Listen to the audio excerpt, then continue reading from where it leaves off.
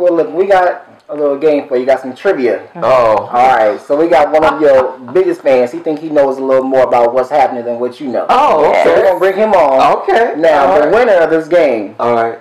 No, the loser of this game is get up and do that good old Raj dance that he did on show. Okay. Are you down for it? I'm down for it. All right, let's let him bring on Bam Ernest. All right. Oh, hey, all right, Papa Bam. So you ready to lose? You ready to lose? Bring it on. All right. So, season 1, episode 1, The Runway. Name the cologne your character Raj wore to Betty's party. Bam. What is it? I believe that is Brave Bull. Is that correct? That's correct. All right. Okay. All right. Come on now. Wake up. Okay, let's got one. It's right here. All right. To ensure she wouldn't tell Mama, little sister D would bribe you for what amount? Was it $10? Well, okay, who got it? Yes. Yeah. He got you a little bit. Yeah. Well, let's get a lot of hair. I believe it's a quarter. it is. All right. That's all right. Let's go. Okay, I got one. All right, come on, Mr. Okay, the hangout spot was often referred to as the soda shop. What was the real name of the diner? Yes, Ernest. Rob's place. He got one. You better be, see? See, it's getting close now. All right. I got one more shot. Okay. All right, season 2, episode 14. Sing the song that gives family song on the Gone Show. Bubbling brown sugar. Jug with that bubbling brown sugar key. Yeah. There you go. Okay.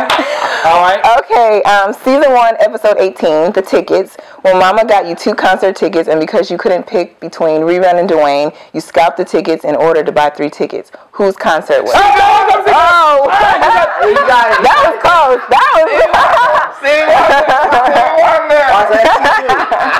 You got a tiebreaker. Tiebreaker, make it a good one. Okay. All right, name that rock band that appeared in season... Doobie Brothers. Doobie Brothers. Doobie Brothers. Now. Doobie Brothers. Doobie Brothers. That's right. Taking me to the streets. Paul Blackwater and Barry dropped the recording tape. That's right. Doobie Brothers. There was 2 parts. Part 1 and part 2. All right. Okay. That is our winner, so I mean... All right, so you're going to get ready for that dance? Come on, get up, brother. Let me a little rusty. All right. Okay.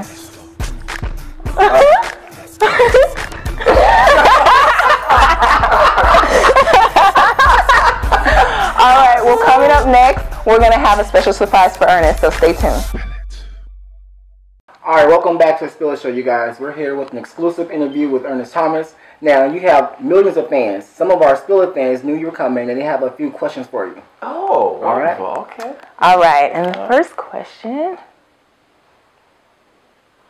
Hey.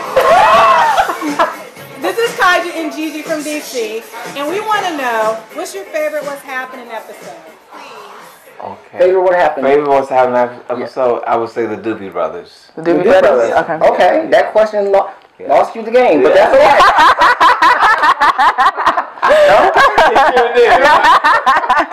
All right, let's go. Okay, question number 2. You're on. Hi, Ernest. This is Jason from Pittsburgh, California.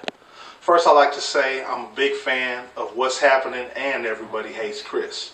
But my question to you is, how did you come up with the Raj dance? Got it. Oh, how did I come with the Raj dance? Pure ego. Pure ego, because Fred was such a great dancer, being part of the Lockers, and so in every show, you know, they have him dance, and I'm going, yeah, Rerun. Ooh, Rerun. Ooh, you can do it. Then Ego say, you should have your own dance. So I said, yeah, can Raj have a dance? They went, no, we don't see that at all. You know? And I said, but they're like a little nerdy dance, because in his mind, so that's how it came about.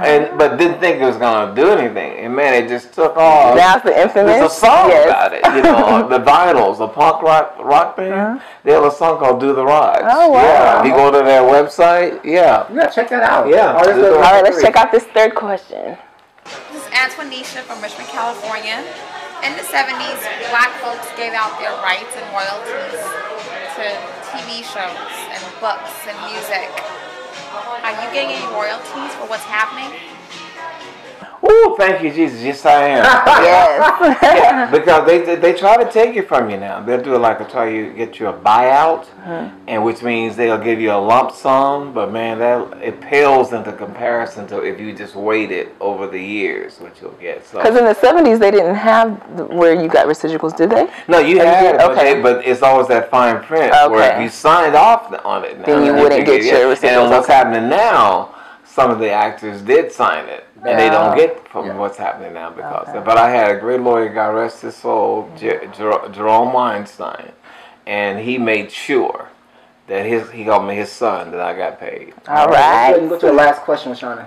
Okay, last question. Hi, my name is Donnie, and I'm from Daly City, California. I'd like to let you know that what's happening and what's happening now was two of my favorite television shows of all time. In the 70s, you played in a movie with Sidney Poitier and Bill Cosby. I believe it was A Piece of the Action. I'd just like to know how it felt to work with those two great actors. Oh man, All right. that's a good question. Yeah, man, working with Sidney Poitier, you know, I still am in awe of Sidney. I'm intimidated by the magnitude of his talent, and he's such a classy man and a good person too. And make great movies. And great movies. Yeah. Come on, Great you know. Yeah. So watching him all these years, you know, and then to see him and where he chooses me, you know, he asked me to be in Piece of the Action. No audition. Wow. Yeah, he said, well, I said, well, I'm on hiatus.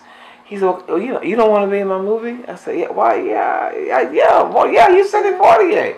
He said, well, just read first. I read it. I did read. Okay. I read for him. But he had watched what's happening. And to prove to me he had watched what's happening, he actually demonstrated what I had done in the scene. So that's when I knew he had watched what's happening. So with him, Bill Cosby, James Earl Jones. Yeah. You've worked with a lot of legendary actors. Yeah. You know, you worked with in Malcolm X, directed by Spike Lee. Yeah, the great Spike Lee chose me, Denzel. What was that experience like working with Denzel Washington and Angela awesome. Bassett? Denzel is awesome. He's awesome as an actor and as a human being. I'm not friends with him, but just on that set, you know, he was just a great person. You know, it was very open to you and accessible to you. And that was such a powerful movie. Powerful movie. Yeah, another one was powerful was Roots. You co-starred in Roots, which was one of the most watched series at that time. What was that experience like, I mean, as far as being in that character and that setting, that show? Well, that was something, you know, I was crying because I didn't get the role because it was between LeVar and I, you know. Okay. And LeVar, God bless him, he was on Arsenio and he did admit that. I didn't think he would. But anyway. And come on, shorty, tell the truth. But anyway. But it was between he and I. And so, I mean, everyone is saying they don't. So, the writer chose, the writer wanted him, the director wanted me, who was from England at the time, and so out of consolation, they felt my screen test was so great, they created a role For you. for me. So they wanted him, but they also brought you on. Just so I could be in it, because I was so devastated. Yeah. I have never. That was the only time I cried. Even though I had what's happening, I wanted to be cool to kid. Greedy. I got greedy. Now, from 2005 to 2009, you actually had a recurring role on Everybody Hates Chris. Yes. So God bless you, Ali Lord. Yes, Lord Jesus. So how did that feel coming back to primetime television? He was awesome. I couldn't believe him. I thought he was lying. You know, I'm gonna look out for you. You know, and they really did. Ali Leroy and Chris Rock, and Ali is a great writer. You know, and that Mr. Omar has taken off for the young kids. I'm talking about everywhere I go. White, Asian, Latino, whatever. They love Mr. Omar in England, and he's more popular over in Europe. I get stuff from Brazil in Spanish, like 90,000 hits, and I mean it's in the Spanish language. So they even want me to come over there and do the Mardi Gras. So God give me this second wind of a whole new generation that don't know nothing about what's happening. and Mr. Omar, you know, who's a little lecherous little sucker. You know what I mean? Yeah, so you get love every time you hit the film. You get love, no matter what it is. No matter what it is. Now we have some little fun giveaways. Oh. From the Speel It show. Some nice Speel It glasses. So yeah, you gotta put those on. And then we also have a Speel It water bottle. I wear mine. So this is for you, and we're gonna make sure we give your mother one too. Oh, thank you so much. In the back. I gotta put mine on. Oh, so check this out. All right, so I got a question now. Okay, let me fix it. Now, you know what? Oh, go ahead. I was gonna say, you know, you need to be in one of our alter egos. For the Speel show, we always do alter egos, and you will be perfect for it. So yeah, and we gotta get on top of that. Right. We gotta get on top of that alter ego. Right. So we had one word to describe Ernest Thomas. Yeah. One word that just puts you in one character. What would it be? Sincere. Oh, I like it. Okay, sincere. No matter what it is, you're a sincere person. No matter what. Okay. No matter what.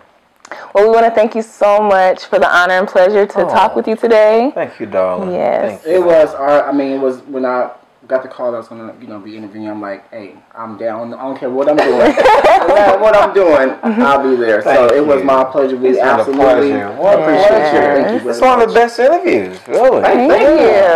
Honestly, yeah. You got stuff out and got up memories. I thought senior moments would happen, but it didn't. So thank you. Yeah, we want to make sure we got people, what they want to hear. That's how we got the. I love that. Yeah. I've never had that done before. That was a nice, that was nice. All right. Hey, y'all got it going on. Well, much success. God bless you. Thank you. You're going to be just huge, and spread this goodness that you're doing and get all the top celebrities. I pray that, Jesus. Put that there. Thank you. Amen. All right, you guys. You had it here at Speel Show. We have my man Ernest Thomas. We'll be back with you soon. Thanks for watching. Wow, that was such an inspiring story by such a talented man. Yeah, I'm inspired. I mean, we spoke things to the atmosphere. I'm really excited about my career now. But look, we want to hear what you guys think. So make sure you email us at SpeelShow@yahoo.com. And we want to thank all the fans for their video responses. So we want to thank you for watching again. Make sure you stay tuned for more Speel exclusives only at SpeelShow.com.